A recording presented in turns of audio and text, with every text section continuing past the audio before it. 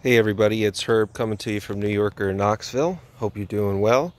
Today I'm going to be talking about kind of a improvise I've had to make in order to outsmart Peter Rabbit.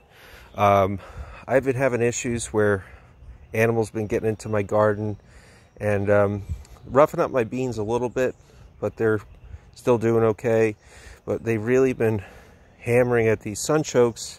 And it's been very frustrating because it's like every time I think they're coming back, something comes in and chews on them. So I've narrowed it down. I'm 99.9% sure it's the rabbits, because if the groundhogs were doing this, there would have been signs of them either digging underneath or just trampling over the fence to get in. And I haven't seen any of that. And I'm pretty sure it's not deer. Because one, we don't really have a lot of deer around here.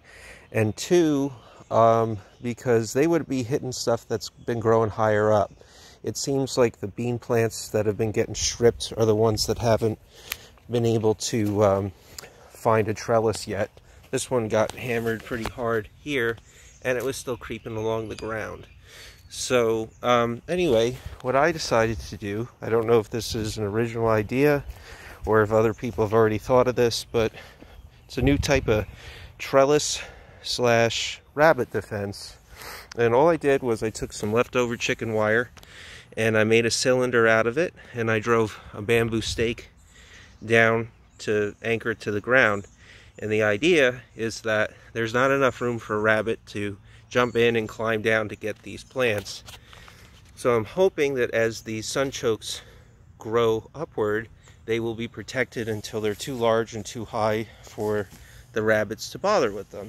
So, but now that I'm looking at this thing, I probably should have, this is probably even more important than putting a fence up, and it's probably a more resourceful way of using trellis material. So, you know, the cylinder is stabilizing the stake where I only need one stake, rather than the teepees, which I use 3 stakes. So, and I'm certainly using less fencing material for these cylinders than I am for the whole fence. So, you know, going forward, now that I'm getting used to gardening in Tennessee, I'm thinking that as I have a larger and larger square footage that I need to take care of, and if I want to continue to grow sunchokes, I might just use this system where it's just the bamboo stake and the cylinder chicken wire. That way it's more cost effective, and I can cover more square footage with less with it without spending a lot of money. So wish me luck on this, guys. I really hope it's been a little bit discouraging. For a while I was putting empty flower pots over these plants at night, thinking that the attacks were coming at night, but then I realized that sometimes if nobody was around, they'd come in the day and still cause damage. So I'm hoping that this works. And if it does work, yay, I can reliably grow sunchokes in Tennessee, which I've been aiming to do. Just as far as other updates in the garden, the squash are starting to take off, which is exciting. And the animals don't seem too interested in them. So I'm very happy with that these plants don't seem to need too much coddling. I put in 5 plants. They're all doing pretty good. Bean plants have been, some of them got beat up pretty hard, but I have other ones that are doing well. This is just a demonstration that the trellis is working. This plant found this trellis and started snaking its way up, so that's exciting. I have another one just starting to do this over here, and then another one over there. So it is working. I'm probably going to go to the store, get more stakes, and try to make at least 1 or 2 more protective cylinders for the sunchokes that still seem to be surviving.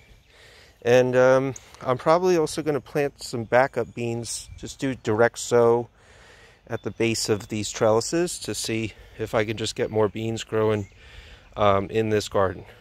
Potatoes are doing well. This one I've been piling up with yard waste, and then that's just some spoiled cabbage I threw in there. I'm hoping that that feeds the plant and gives it something to grow in. And the last thing is my walking onions are starting to bud. So this is very exciting because soon, hopefully, I'll have these bulbils to show you, which is how these walking onions reproduce. They basically clone themselves at the top, and you can just keep propagating more and more of these Egyptian walking onions with the bulbils that grow on top.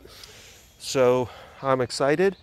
Overall, even though we've had some speed bumps, the garden is getting more and more productive, and I'm really optimistic. I'm hoping that these cylinders will do the trick. So thanks for joining me.